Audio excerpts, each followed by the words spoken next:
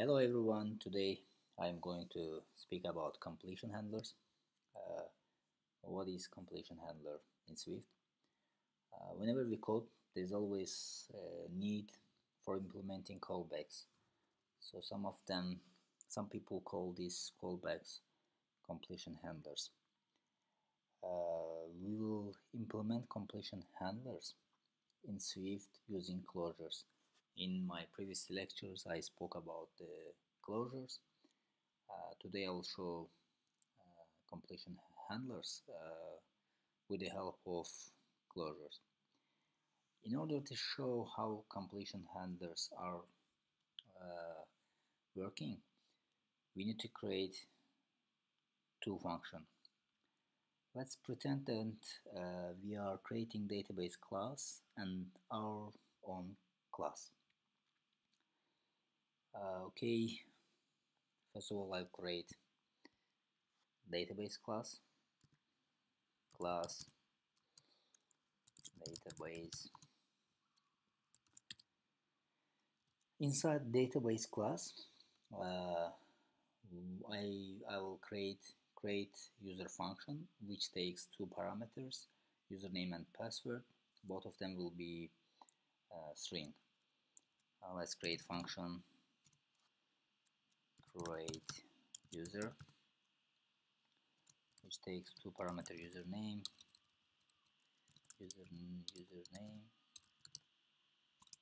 string and password string. Inside this function I'm not going to write details of this function, that's why I'm putting here to do some operation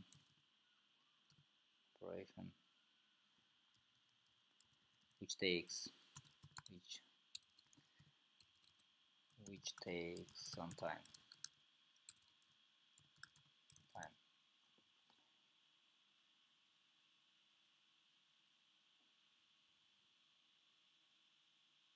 Okay, the next class will be my class. I'll write here class my class.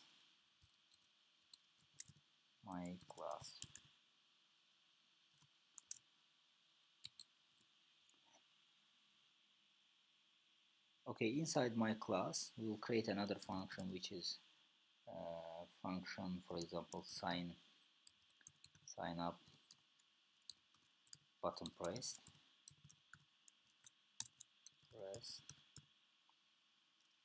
It takes no parameter and it doesn't take any parameter. And inside this function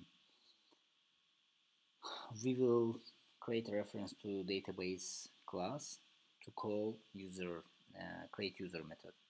So let database is equal to database class, so we can call from inside this class database create user function. For now I'll put username test and password, let's put 1 2 3 4 5 6. So while doing this, while calling this function inside sign up button pressed, while creating user, it will take some time. Now the problem is create user will take some time to execute, and to proceed further, for example, after user registration, application should go to next screen. To get notified about the completion of user creation, we need completion handler.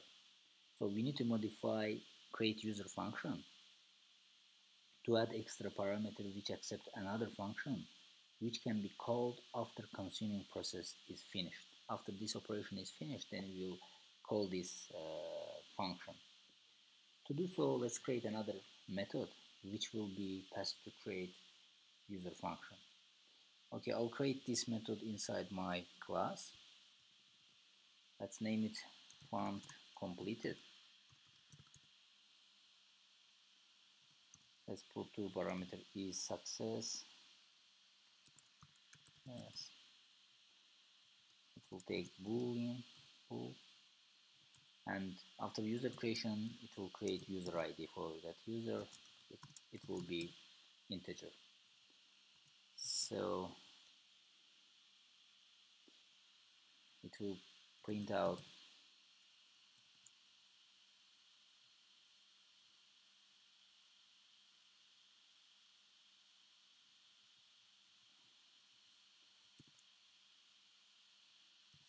success with parameter is success, and we can print out user ID as well. Print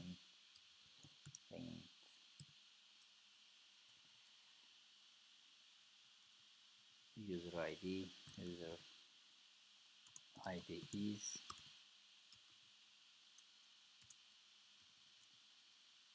put user ID here. User ID. User ID. Now we will add now we will add another parameter to the create user function, which will accept this function while calling this. So we will put another parameter like this: completion,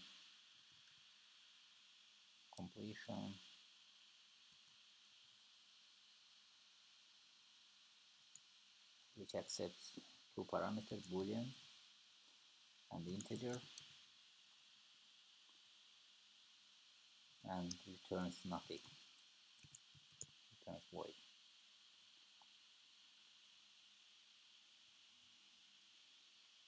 So after creation this parameter, we can refer to this parameter. To do so, we need to specify two variables inside this function.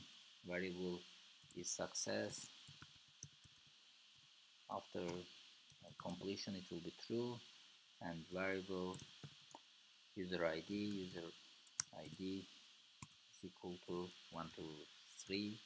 Then we'll call this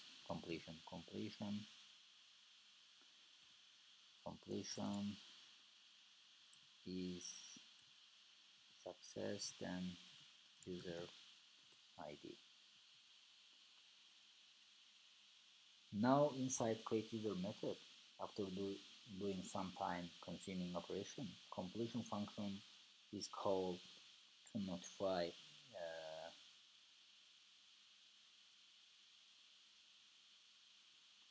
users. We need to recall create user function with three parameters inside my class function. As you see, it's showing that the completion parameter is missing, so we need to add here completion parameter as well. Completion parameter, which is calling this function, completed function.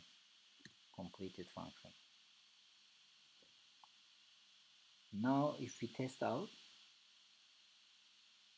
let's create an object from my class. We will see the result. Let's let my class is equal to my class. My class with lowercase dot sign up button is pressed. It will take some time. We will see the printout.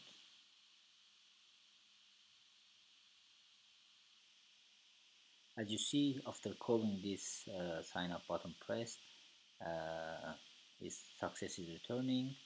It shows that it's success true, and user ID is 123, the ID that we put it here, initialize it here.